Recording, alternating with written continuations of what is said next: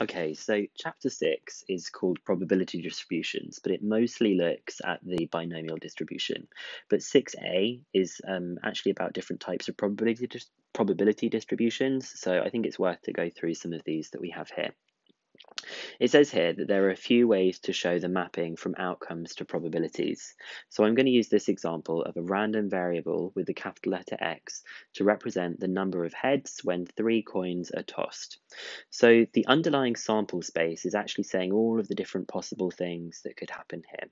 So when you're tossing 3 coins, you could get HHH, HHT, HTT, etc.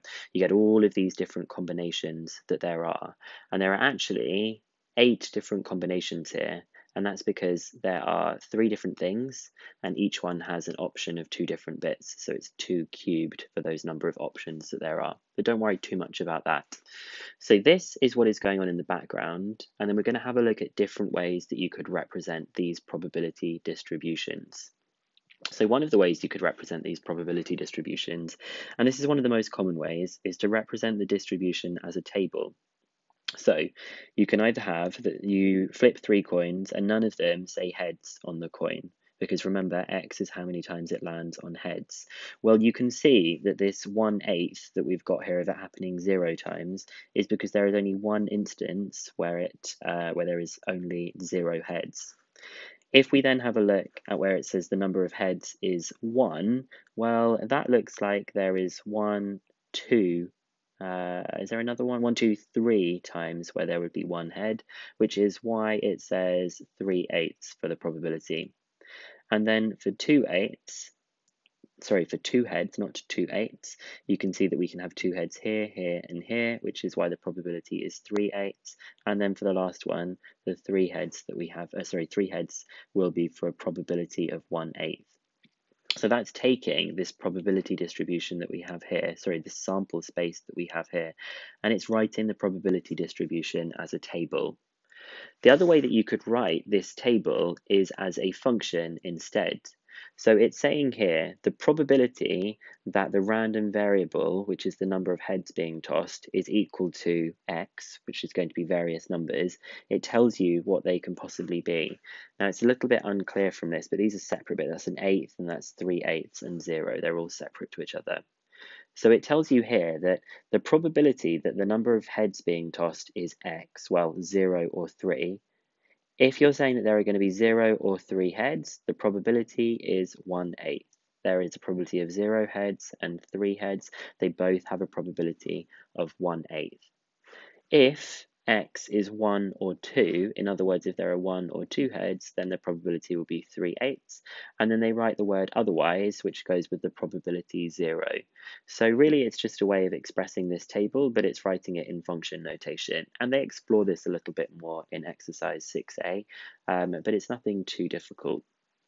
The last way that you could represent this distribution, instead of as a table or a function, you can represent the probability distribution graphically instead. So in this case, the probabilities lie along the side here, and along the bottom, you have the particular outcomes. So these are the x variables, and it's saying, what is the probability that you get? Well, we're talking about a dice here. What is the probability that when you roll a 2 on the dice? Well, the probability is a sixth. And what's the probability of rolling a 4? Well, the probability is a sixth. And what you should notice here is the probabilities are all the same. They are all a sixth. And this is a really special type of probability distribution. The throw of a die is an example of what we call a discrete uniform distribution because the probability of each outcome is the same.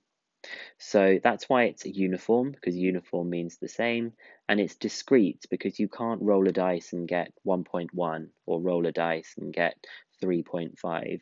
There are only set values that you can actually get when rolling a dice. So this is good to help you with exercise 6a, but this isn't a massively common part of statistics, but it's still worth having a go at some of those questions. This idea of a discrete uniform distribution often pops up as a 1-mark question. The bulk of this chapter, however, is going to be about a very special type of distribution, which is the binomial distribution. And the binomial distribution is going to be linked to the binomial coefficients that you would have studied in pure maths. So these bits are really important here. In order to use the binomial distribution, you need to have certain criteria. So it says that you can model a random variable x with a binomial distribution, and there's some language here that we're going to break down. The b here means that it's binomial, and then afterwards you write some brackets where you say n comma p. Well, the n is referring to the fact that there is a fixed number of trials. Whatever this thing is that we're talking about, that we're modeling, there is going to be a fixed number of times or trials that it is being done for.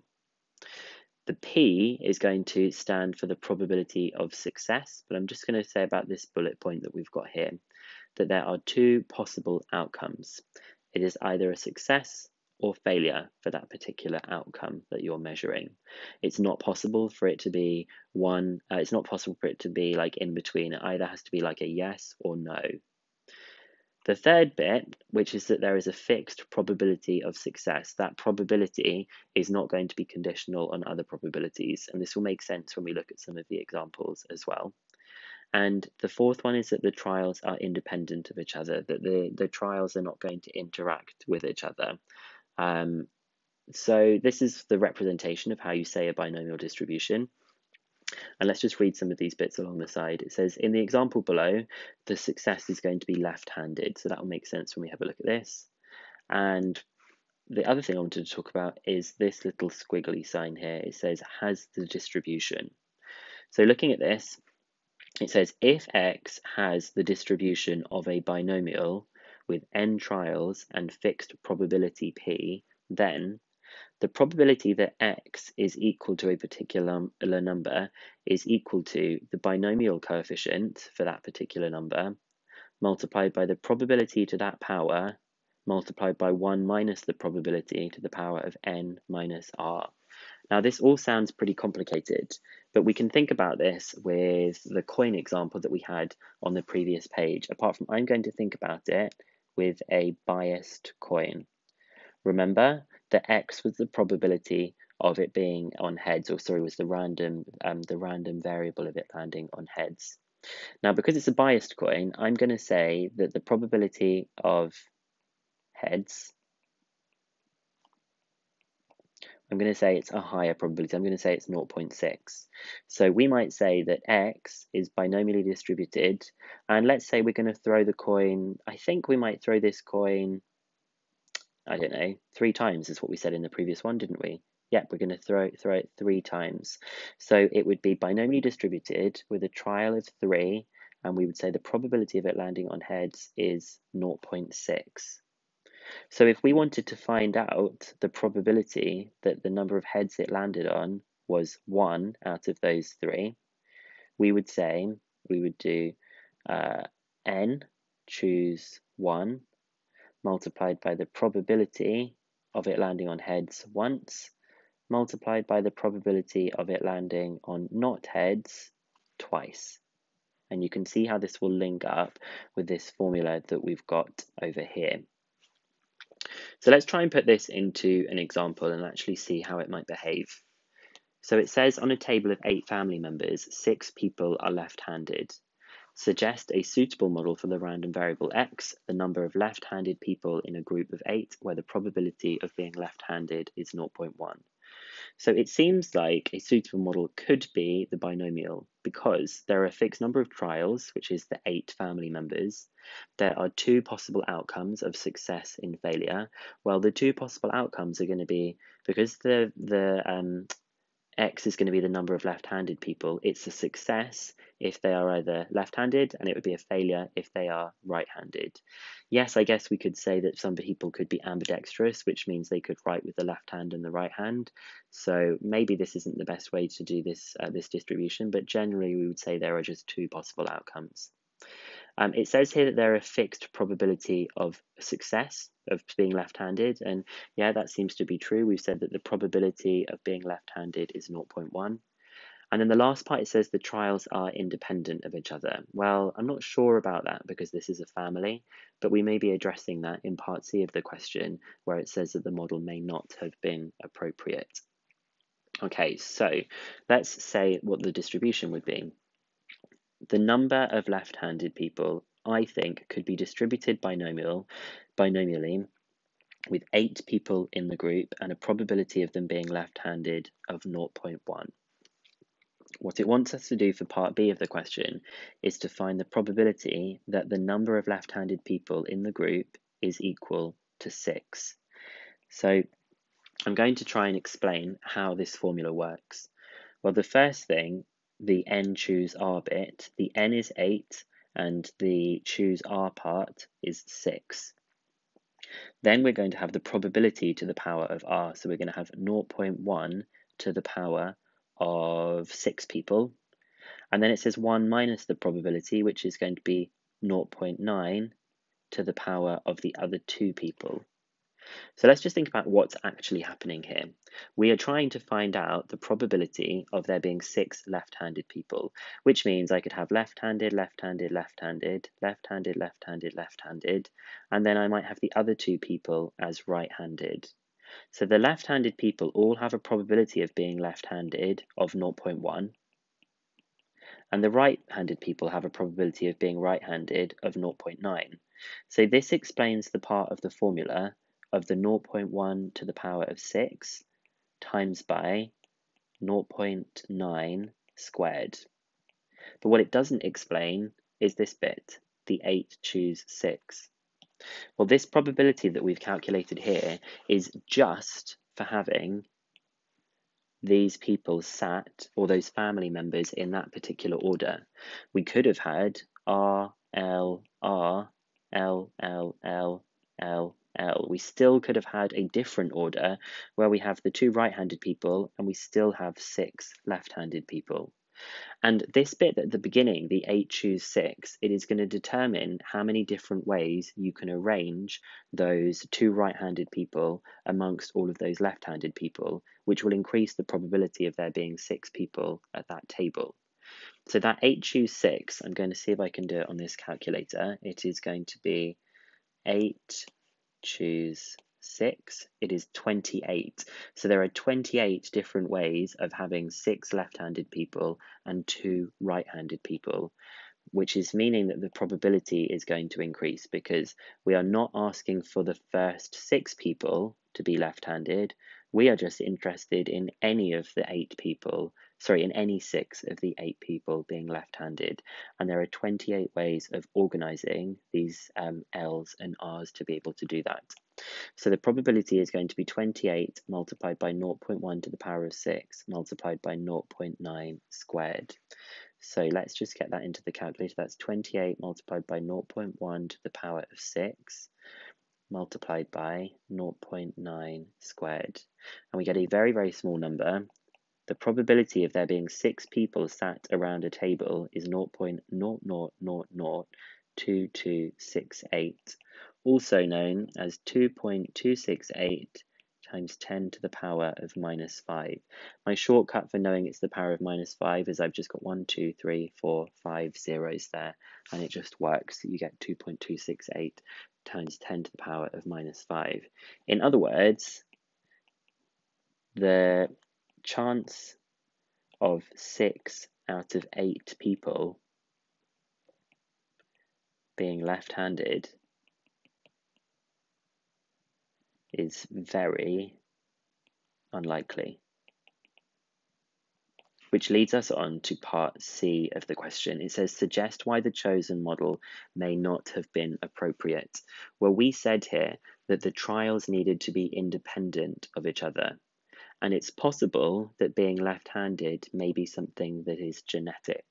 So although it's an incredibly rare chance to have 6 out of 8 random people as left-handed, it may not be so rare to have 6 out of 8 family members being left-handed, because it's likely that there is some kind of connection, which would mean that the people are not independent of each other. So the chosen model may not have been appropriate because it is likely that left-handedness is genetic. And so the family members are not independent.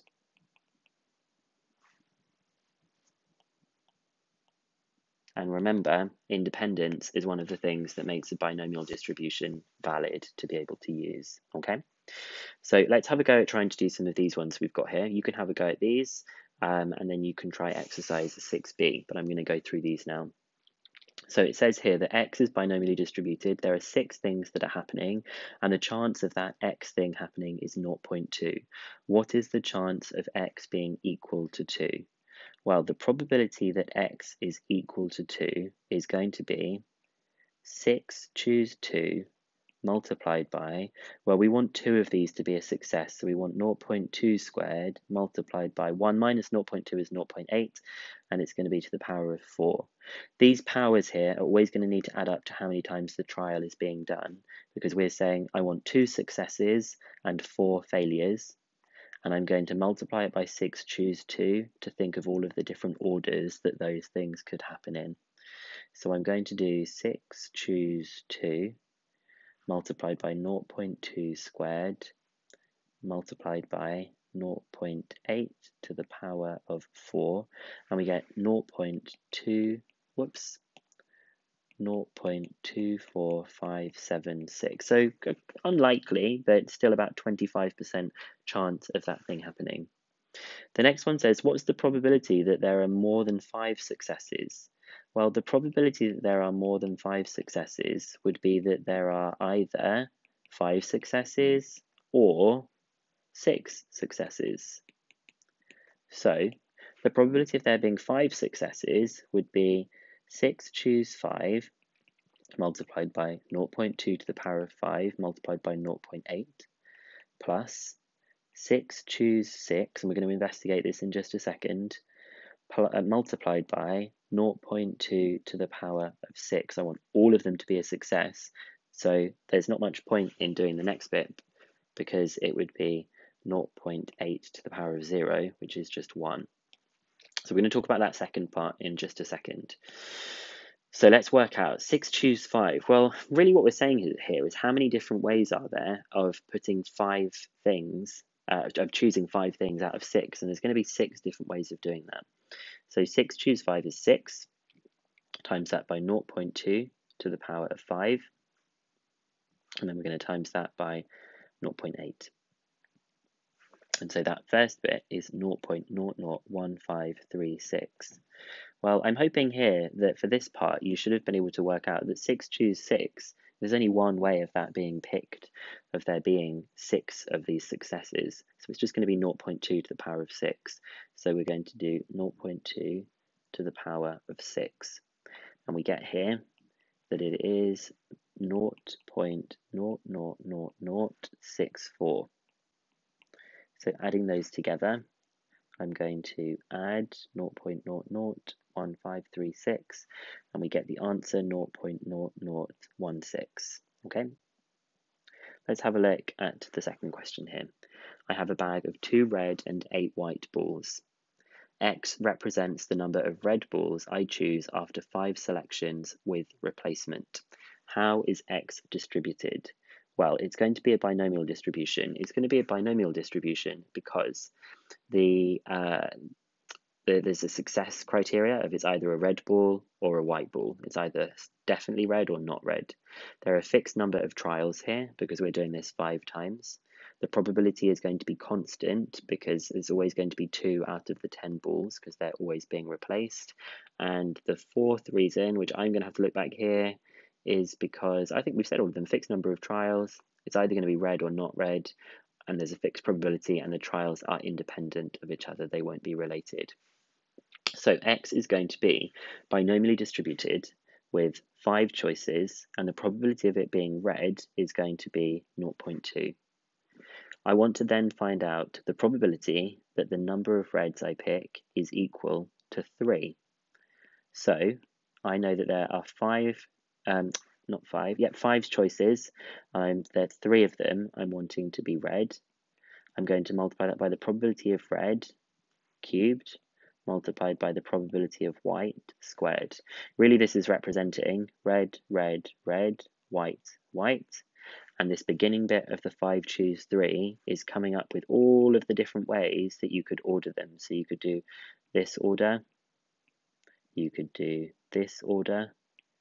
If you came up with all of the different ways you could order them, the number of ways you could order them would be 10 different ways of putting red, red, red, white, white in an order. So it's 5 choose 3 multiplied by 0.2 cubed multiplied by 0.8 squared. And so the probability is 0.0512 for that bit there. So you should be able to have a go now at doing some of exercise 6b. I hope that goes well.